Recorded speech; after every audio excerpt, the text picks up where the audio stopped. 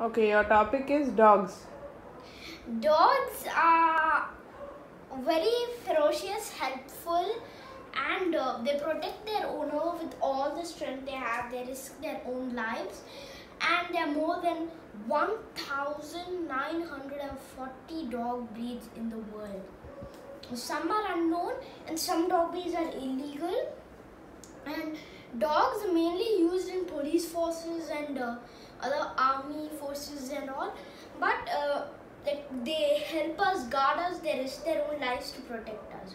So that's what the dog is about. It it gets that energy when someone's trying to hit you or something. It just gets angry and just starts biting and all.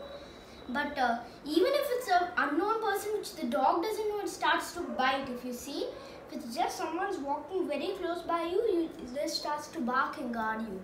So it's like a guarding, helpful thing. So even we should take care of the dog the same way it takes care of us. Because by grooming its hair, giving it proper water every time, don't leave it outside. Keep it inside in a nice area. Don't keep collars. Just keep it in a very loose way.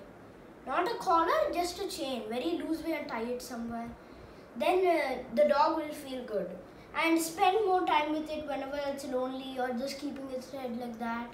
Spend more time with the dogs. They help us a lot. And whenever in the night times or something, read it something, make it fall asleep and then go to bed. Thank you.